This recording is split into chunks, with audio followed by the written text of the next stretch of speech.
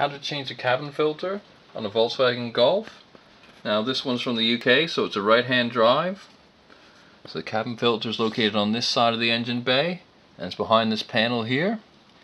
So you can see 4 screws along the top. These need removing.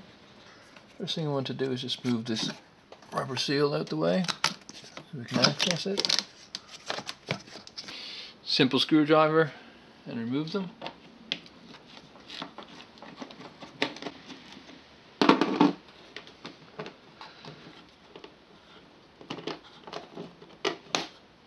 That's all 4 removed. Now I just need to lift this panel out, grab by the edges, and pull it out.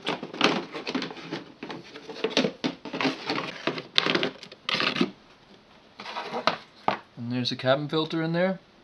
As we can see, there's 2 tabs holding the filter in. The other one there. All you need to do is push them back like that to release the filter. So that side's released. Do the same on this side.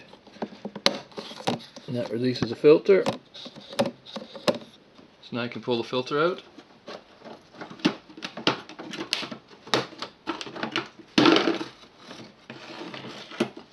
This is out. Just pull away from this frame here. As so. That's it. So what you want to do is get a new filter. Push it back in. When you put it back in, obviously you got these tabs,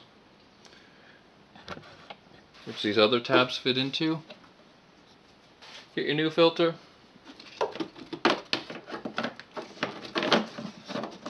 Stick it in and then push down so it clips those tabs in, like so. You literally only need to push the filter down and it'll clip in. Then put this panel back in, 4 screws, and the weather strip, and you're done.